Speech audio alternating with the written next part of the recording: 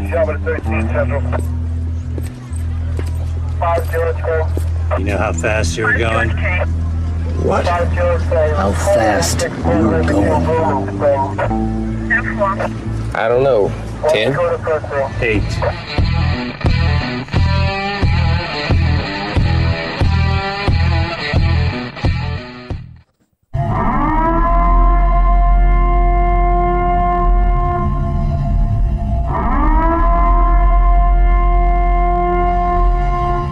Be advised, this is an explicit podcast, so if you're easily offended, get your panties twisted into a knot, turn this off before you get butthurt and mad, start to cry, have to run to your safe space. All opinions are those of the host and his guest and do not reflect the opinions of any government agency.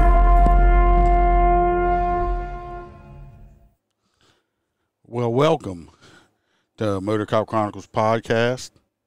I'm your host, the Iceman.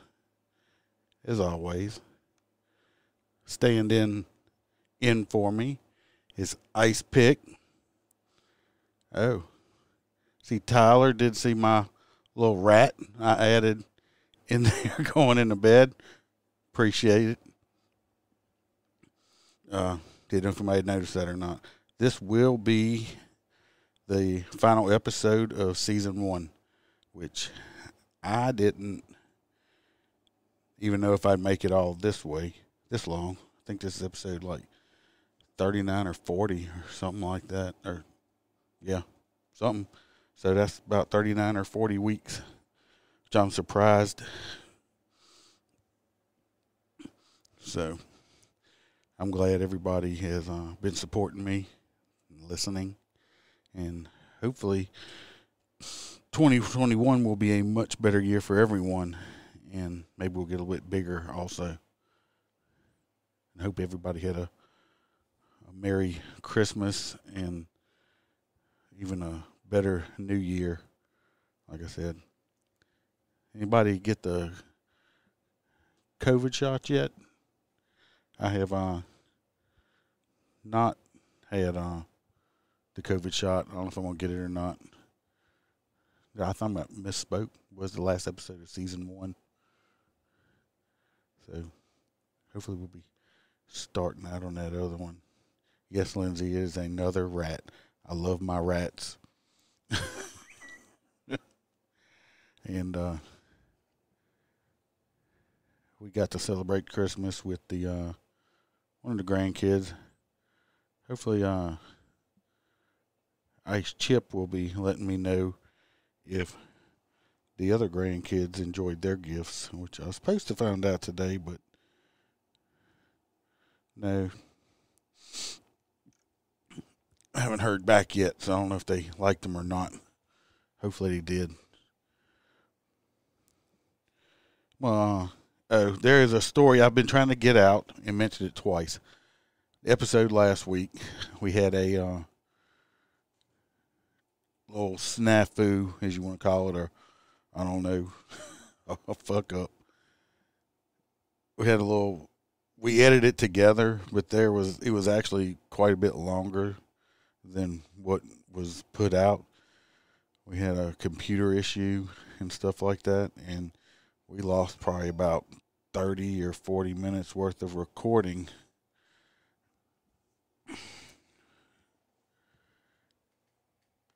And I'm going to try this for the third time.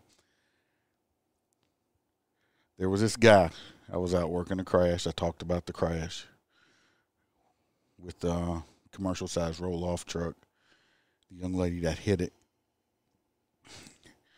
I was advised a few days ago that this poor young lady is still in the hospital and may have to end up losing one of her legs from the knee down. I'm hoping and praying that don't happen. Chris, I'm glad. I'm super glad. My production engineer, executive producer, Bam, is my go-to. She mails all my stuff out like that. And I'm glad you like it.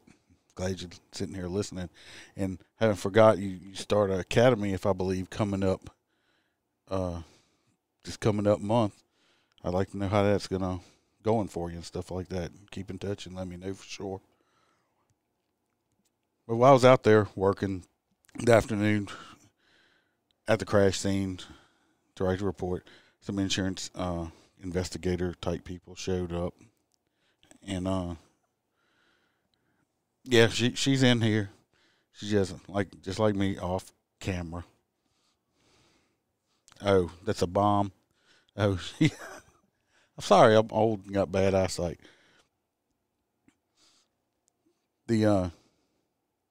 Is a lady and her, I guess her assistant, who is he says an engineer at LSU University, and he has a little drone out there to fly around, and I guess it's the new clothing style for men.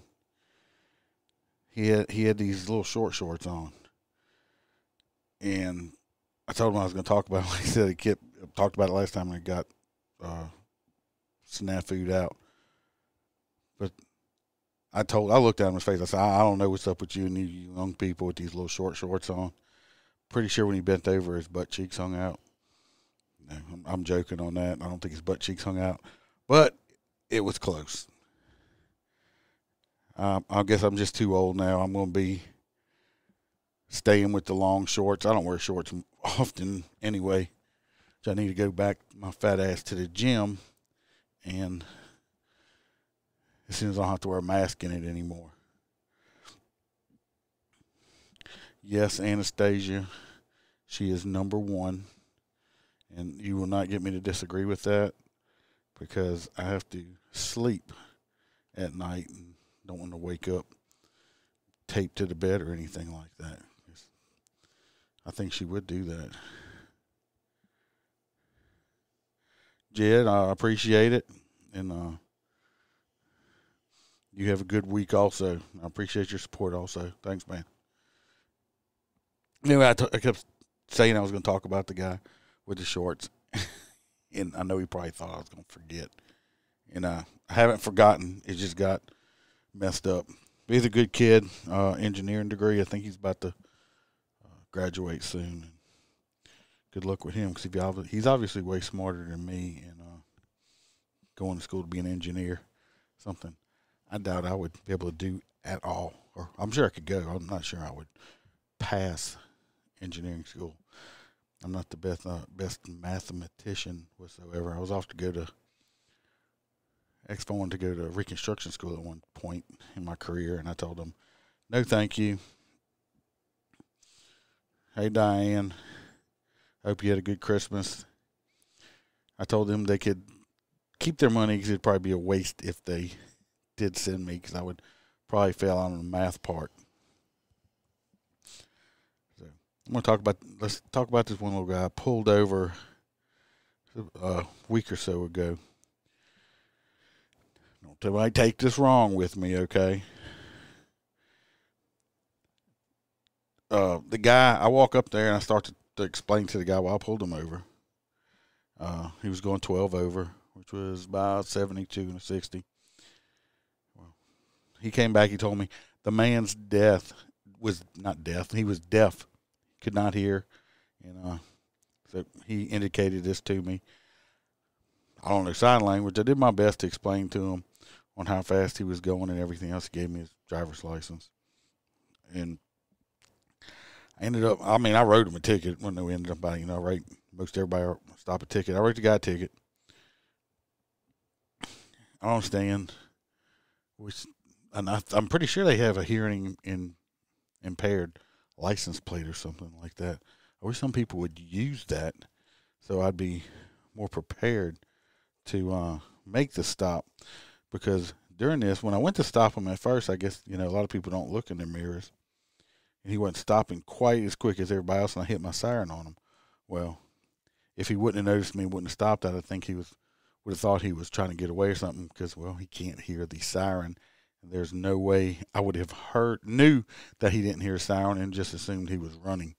So, just my opinion, I think they need to put something on the back of the vehicle just to let us know, hey, this person has a hearing deficiency, and to give us a heads up on it. So something don't could go wrong with something like that, because he's not going to follow commands, obviously, either, because he can't hear. So that's just my opinion on that shit. I did pull over another person. Two people. Well, they had more people, more in the car. It was older. It was a 1996 Chevy step-side vehicle. Doing 16 over, which is 70 and a 60, 76 and a 60. There was no vehicles even close around this guy. Can I hit him with the LiDAR? Well, he wasn't fluent in English at all. Thank goodness his passenger was fluent in English. Not perfect, but enough where we could talk back and forth and communicate easily. Well, anyway, the guy that don't talk in English was, of course, they were using her as a translator. I'm assuming his wife, girlfriend, or whatever she was. Well, the first excuse I get is that he was following along with traffic. Well, you can't follow around on traffic when there's no fucking traffic around you, obviously. The next excuse he gave me was the speedometer was broken. Then I gave him back. I was like, well, they have apps for that, which they do. You can download an app on Android, Apple, whatever you want. That's a mile per hour app, and it'll tell you how fast you're going, and believe it or not, they're very accurate. I go back, write him his ticket, bring it back to him, give him the same spiel. Well, now he's pissed off. You can tell he is pissed off. I'm thinking, I got this man pissed off, trying to have a conversation with him because we can't understand each other. Because every time he gave me an excuse, I gave him an answer. So I just thought it was a little ironic that I was having to have a discussion through his wife or girlfriend as our interpreter, and he was starting to get an attitude about it. But at least it did make it easy to cut the conversation short, because we couldn't understand what the fuck either one of us was saying, obviously. So, no excuses on speedometers broken. There's just no excuse for it, especially with the electronics and all the technology we have out there nowadays. I mean, come on, stop giving us excuses, right? That's how I feel about it. Anyway, trying to remember which stories I've talked about and which ones I hadn't. I didn't really have a, believe it or not, I played it nice last week, pretty much. I did go out and write tickets one day, and believe it or not, it was totally uneventful. I didn't have one rude person on, I think it was last Monday or something like that, which is quite strange to have a complete whole day with not one rude person at all. Well, you're gonna listen to this shit next, because I fucked up big time, and I felt like the dumbest, stupidest motherfucker I have felt in a very, very long time. I was out writing tickets. I think it was Tuesday. Being the Grinch, writing people tickets right before Christmas. Well, Karma decided she didn't like that. And as we discussed before, Karma is a bitch. And Karma will raise her head up every now and then and bitch slap you right across the face. But anyway, we're going to talk about how Karma did get me on this day. Start writing the tickets. I think I'd been out for a little while. And I think I made my third or fourth stop. And as I was finishing the ticket up, this car come rolling up behind me on the shoulder of the interstate, which, as anybody in law enforcement knows, that's not a good thing or a safe thing. And I actually got 7 people with you, which still isn't a good or safe thing, but I'm just trying to get my bearings here. I'm not traveling by myself. Okay, so I'm trying to watch him and watch these people now that rolled up behind me in this other car. So I gave him his citation, explained it to him. He leaves, tell him he can leave. Well, as I'm going back up, my normal routine is, you know, when I'm working in the state, a lot of times I'm in my unit. To get in my unit, you know, I'll move my citations around and get ready for the next one. Well, I couldn't do that. I walked back, and I didn't want to have this citation book in my hand confronting these unknown people, which I have no clue why they stopped. It could be, you know, most of the time, it's going to be something non-eventful. They need help, they need direction, something like that. But you also have the times where, especially in today's times, people will, you don't know if somebody's going to try to ambush you or what the hell. So I laid the ticket book down in the back. I know I have my unit, not my motorcycle, my unit is a truck. I laid the ticket book down on the toolbox on the back of it as I was walking past, because I didn't want to have either one of my hands encumbered by anything. And I couldn't tell how many people or who was in this vehicle. Anyway, I made my approach up to it. Well, come to find out, it was a couple with some of their kids in there. Their vehicle, he said, it just stopped running, and they had basically coasted up, saw me, coasted up to me on the shoulder. The vehicle had broke down. It wouldn't crank or nothing like that. I don't know if it was the alternator or what happened. I'm so far from being a fucking mechanic, it's ridiculous. I'm mechanically declined. I will tell people that all the time. You don't want me working on nothing. So I find out what's going on. I call it in the dispatch. I let them know around what mile marker we were at. Give him the license plate and everything else. The people said he did have his own roadside assistance. He was calling. I gave him a card, has the office phone number on it, and told him, you know, if something happened or anything else, to call. We get somebody out there to assist them, so forth. So I did all of this. Well, I get back in my unit and I go to leave, because I'm going to go attempt to write some more tickets, just not right there on top of them. Well, I pull off, and I hear something, and I look back, and the first thing out of my mouth was, "Oh shit." Pretty sure I said it out loud too. As I see all my tickets exploding into the air like a fucking confetti cannon just went off, because my dumb ass forgot my ticket book on the back of that toolbox of the unit. And it didn't only have the 3 or 4 I had written. It had the day before citations in there also, which I think was around 10. And I saw it, an 18-wheeler come up behind it, and like I said, there were just tickets everywhere, like just fucking just confetti. I mean, it looked like a holiday party. I'm like, fuck. Get back on the shoulder, activate my lights, back up slowly on the shoulder, and I end up retrieving, let's see, it was about 14 tickets. I think I retrieved about 6 or 7 of them. Now, I'm on an elevated interstate area where the ground, well, it's not even ground, it's water underneath here. And if you look down, it's probably about 30 feet down or so. Well, I could see some down there. So I retrieved what I could and put them in my ticket book. Cussed at myself a whole fucking lot, calling myself name, and decided to call it a day. Drove my ass home. I called Bam, said I'm coming home. She's like, "Oh, you're so early." I'm like, "Yeah, I feel like a dumbass." So, drove my ass home.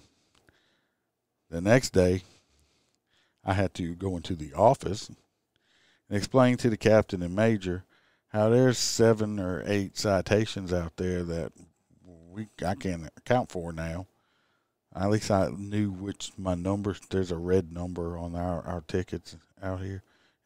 I think in Louisiana, unless you're on digital. And I'm pretty sure I got all those numbers written down and gave them the pieces of it. I mean, at least my administration people were, very understanding about it. The accidents do happen and everything. But what the fuck?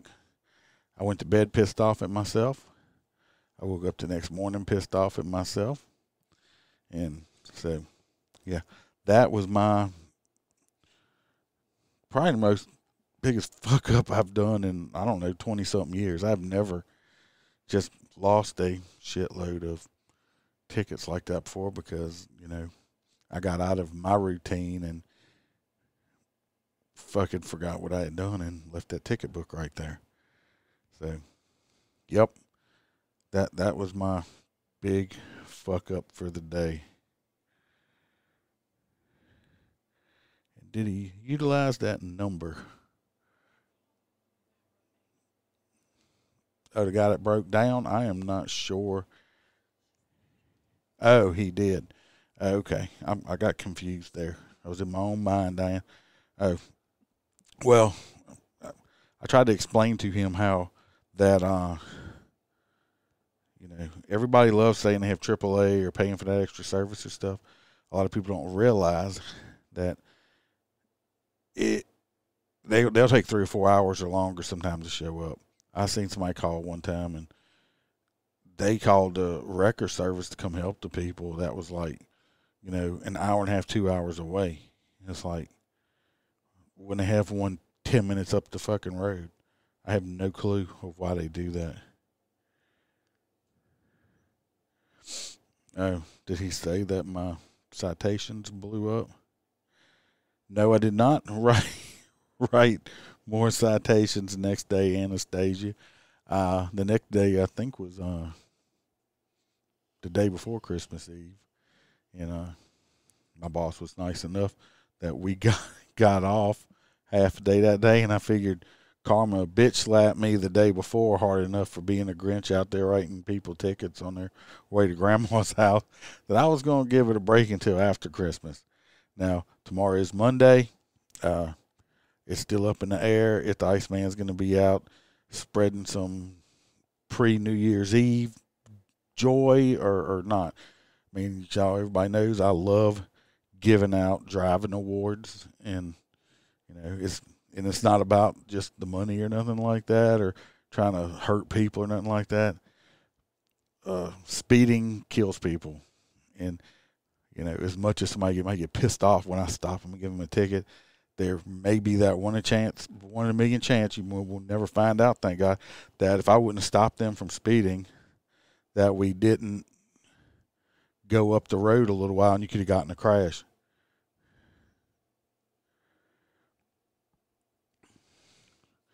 Yeah, I understand. Yeah, but I told the guy, so I'm sure y'all had to send another unit out there.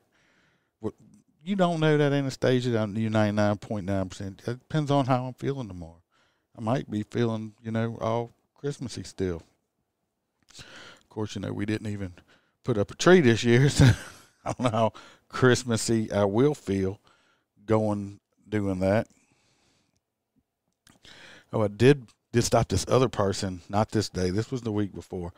I just had, when I had Officer Tootie on, and, Matt, the survivor that got shot in the face, which I will have back on because he did talk about some stuff on there that we lost. And, like I said, Matt survived getting shot in the face. I mean, he can come on as much as he wants to. I mean, I got a lot of respect for that guy. I'm hoping to get his partner that was on here. Also, I think Matt did tell me he got in touch with him, and I believe he is interested.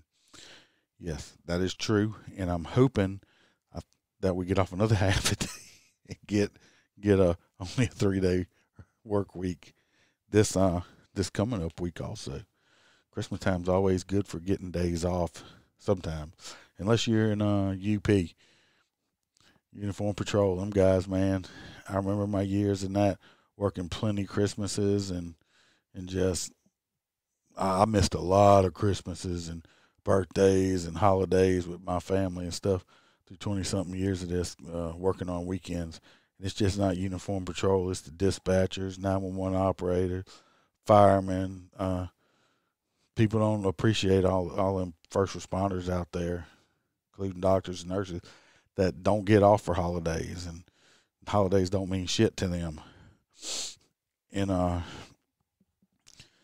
so all you people that are off out there and stuff, you need to appreciate that you do get off for holidays. When you know, a lot of people don't think about them cops and firemen and all them other first responders, dispatchers and stuff that are out there, you know, coming to work on the holidays, missing out on their family stuff when nobody when they're working and everybody else is at home enjoying their dinners and stuff like that.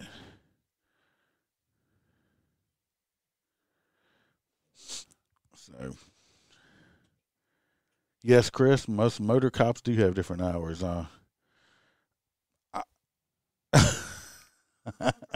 Yeah, that was Pam showing me something, as y'all saw on the camera. Just about 10-second delay. Yes, Chris, most motor units, now they do have several. Most motor units are 8 hours. A lot of them are 5 days a week, just Monday through Friday.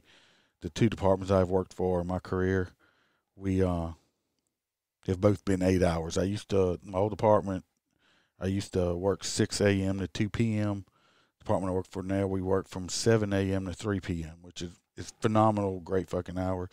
That's a lot of times why a lot of people want to get in motors, and it's for the hours. I'm lucky I get to work Monday through Friday, 5 days a week, weekends and holidays off. I mean, it's a good deal. I've known a couple departments. Some of them will have 410s, and there's only very few that I've ever heard of that work 12-hour shifts on motors. They have them, but there's not many of them. It's dangerous.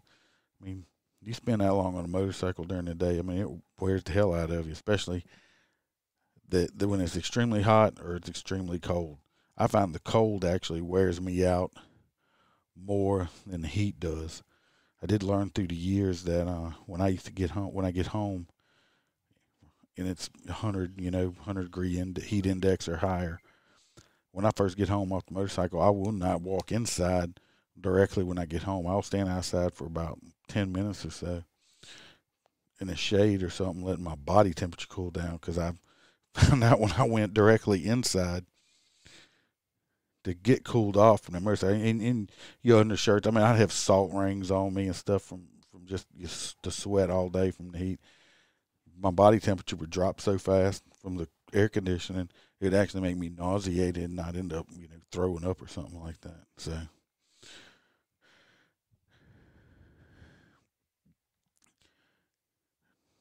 yeah, I give driving awards all day, every day, everywhere.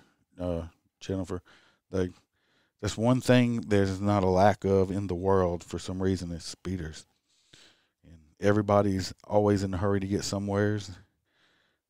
Like I said, I asked them that Walmart's not going to run out of nothing unless it's toilet paper, but I think they got that solved now too. I haven't yet to figure that out at all with the toilet paper deal. Tell this little story. This happened on the 17th of this month.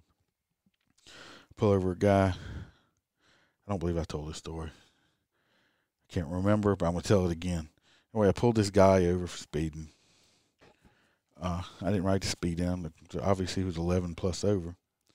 But the reason he gave for me for speeding was he smelled something in the back of his vehicle. Now, he had to have 2 German Shepherds in his vehicle. And I'm like, okay, he smelled something. Well, I think he was speeding kind of get somewhere. Like I said, it's an elevated interstate. Because I think he thought one of his dogs took a shit or something in the back of his vehicle. I kind of glanced back there, and I didn't see no shit. And while we were there, when I came back with his citation, and he's like, see, oh my God, I said, your dog's got gas, your dogs are farting. That's all they're doing, they're farting. So he got his ticket. This guy, he was from Brooklyn, New York. I'm like, where's the New York accent, buddy? I mean, if I want to pull somebody from New York, at least I want to hear the New York accent. I didn't even get the fucking New York accent. Nope. I got different accent because the guy was originally from Puerto Rico. Got his ticket. I told him where he could go to let his dogs walk in case he had to shit. But your dog's farting is not a good excuse to get out of a ticket at all.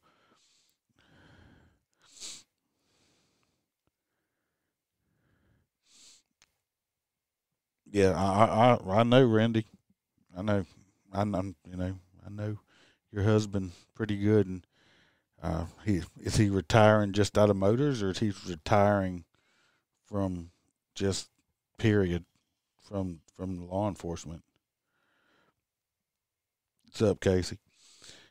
But yeah, I know. I mean, I've got my times coming in soon. A lot of people think I'm still crazy. I'll be 50 in February, and I started motors in like, I don't know, 99 or 2000 somewhere. Something. I have to find the exact date. It all just runs fucking together now. And some of us there. Oh, well, I'm gonna hate to see y'all go. I hope y'all will still come to competitions and stuff and have something to do with that once this Rona stuff gets out of there and we can actually get back to the competition stuff. And it, as y'all know, it's not about the competitions for me. It's I just, because I ain't gonna win shit. I ain't no way good enough to win against a lot of them guys out there. Randy's husband being one of them. Remember when he won Mr. Rodeo one year and stuff? I'm a mediocre rider compared to them guys, but I do love all the fellowship with everybody and everything. See, Jennifer says cops here also have a choice of using their personal vehicle. So you're saying they can use their personal vehicles to pull people over in? I don't know if I would do that. I mean, I don't know if I'd fucking stop for a fucking Volvo station wagon or something like that. Yeah, well, I'm glad about that, Randy. I hate to see both of y'all go. My retirement's coming up soon. Maybe. It depends. Depends on if I can figure out what I'm going to do after this. We've all been cops for so long. What the fuck you do when you hang that badge up? I was talking about that in the last podcast. I mean, it's almost kind of like a little scary or something. It's giving up so much part of your life that we're eventually going to have to give up, especially in today's world on how everything's going and shit like that. It's ridiculous. I'm trying to find this news story that I did look up, and I had it pulled up, and I keep losing my shit. Yeah, I don't know if I'd be pulling over for somebody. I mean, that could just cause all kind of shit. I could just see myself trying to pull somebody over my personal car or my bus. I have a bus we take our dogs around in, a big black bus. I'd love to see somebody be trying to pull somebody over in a handicap bus. That would be fucking weird. All right, this ain't a super new story. This I'd read it and forgot to talk about it on a few other podcasts. It happened on the 15th of this year.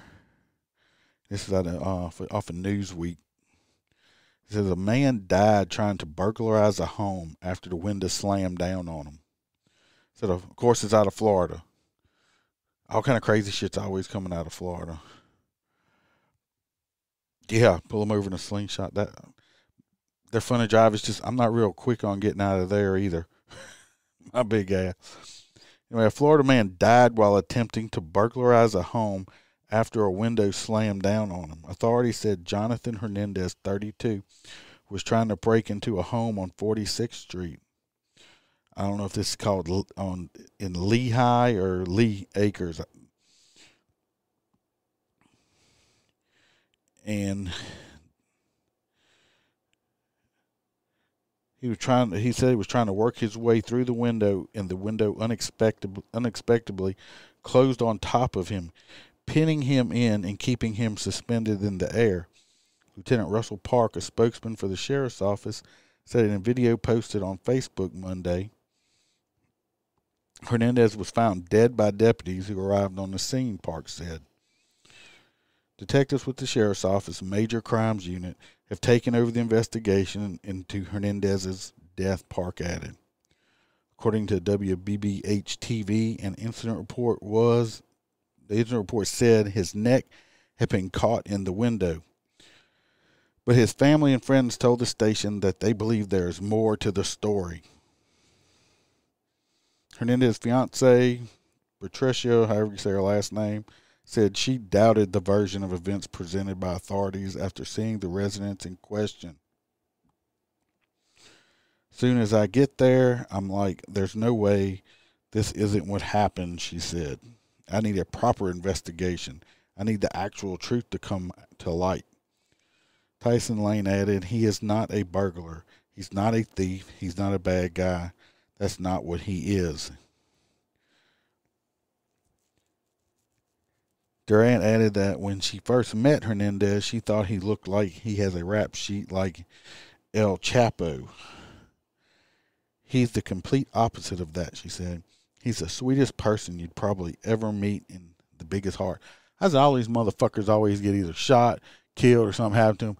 Every one of them are complete angels that go to church and the sweetest motherfuckers you ever met. I wish one fucking time, somebody would actually stand up and say, yeah, I told that dumbass if he didn't stop that shit, he was going to end up in jail. Park described Hernandez as a convicted felon and said he was no stranger to law enforcement. He was arrested over his involvement in a murder in a case in 2014, but there was no further details provided on that. He was also charged in fatal shooting of a man during a drug deal alongside two others. The outcome of that case was not immediately clear. Then online records show Hernandez, who was also known as Jonathan Hernandez Zolgaya, had multiple arrests dating all the way back to 2007. They include arrests for larceny, grand theft, violating probation, and marijuana possession. The sheriff's office had been contacted for further info, but no more is available. Well, what were we talking about earlier? Miss Karma. Yeah, well, that Chris, that fucking scene there. I mean, but I just love it how the family members always come out and say, "Oh, my poor little baby, he's a good Christian boy." Okay, I saw the picture of the dude, and he looked like a thug, and it's just, nope. I mean, in the course, like I said, the family always does that. I mean, the fucker's head got caught in the window. That was karma, slamming the window down on him. And he probably got himself hung up and didn't do it and ended up hanging himself by the window. Bye-bye bag. I'm sorry. I just, like I said, man, I'm an asshole, man. I'm not. That's karma. Karma happens. She is out there, people. Watch out for her.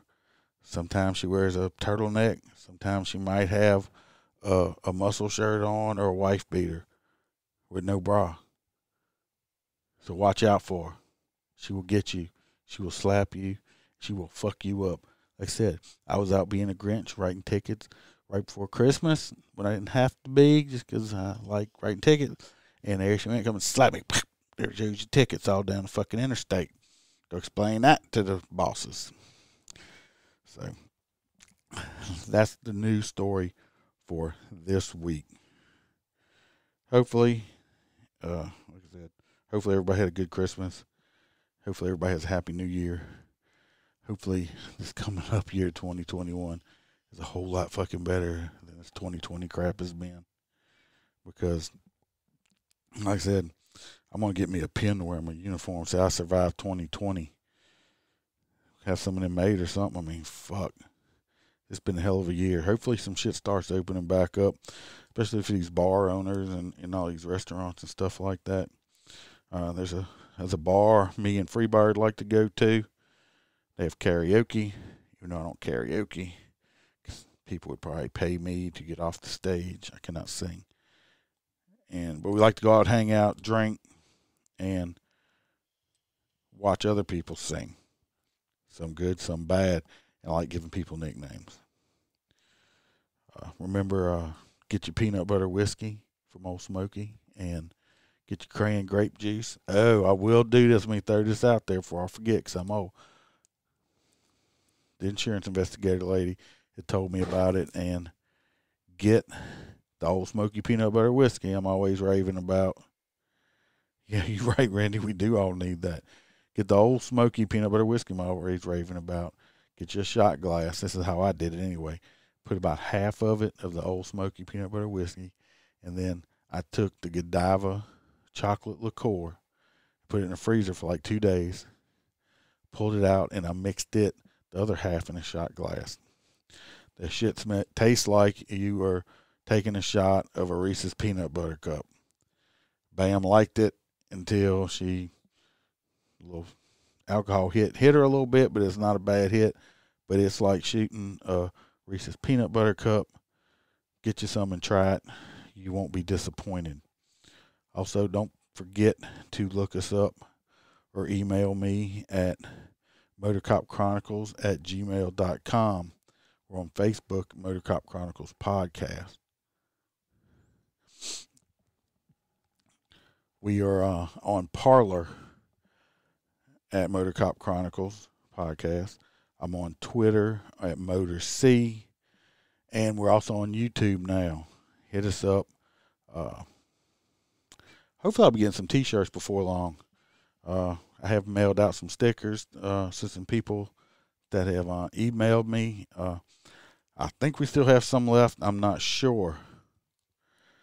Chris, I'm not missing a lick. I'm not taking a break or anything. Just I don't know how a lot of I don't know how a lot of other people do it. How they have like all these seasons. I'm just doing a season per year. I'm not gonna next week, next Sunday, I'll have another one out. I don't know if I'll be going live Saturday or Sunday. It's still hit or miss for me. But no, I'm not taking a break or nothing. I'm just trucking along. I haven't missed 1 week yet since I started, which is these 39 or 40. So I know not all of my episodes are that good, but you gotta give me a break. I mean, sometimes they're gonna be good. Sometimes I'm probably just gonna suck. But I'm not taking a break. I'm gonna try to start doing the live stuff with Ice Chip here since I'm anonymous, and do like this because I like being able to interact with people. Why do always meth heads have sex toys in their cars and bags? The only reason I can think of is I guess being high makes you horny or something. I mean, I don't know. I mean, it's true. Every one of them do. You're going to have it. We were searching a vehicle not too long ago, and I'm like, make sure you put your gloves on because you never know what you're going to find under the seat. But I guess you get high and get horny. That's the only thing I can figure. You get out of the academy, you better remember that when you're searching a fucking vehicle. You pull out a big old dildo or something, and you know it's probably been used and nasty or something like that. Always wear your gloves, buddy. But everybody, I appreciate y'all coming on. Hey, this is like my hobby, and it's extremely fun. And hope y'all keep listening and supporting me. If you listen on Apple Podcasts, go hit that 5 stars. Write me a good review. And y'all always remember to smile, because the Iceman could always be behind you. I'm cranking up on the throttle. This is how legends are made.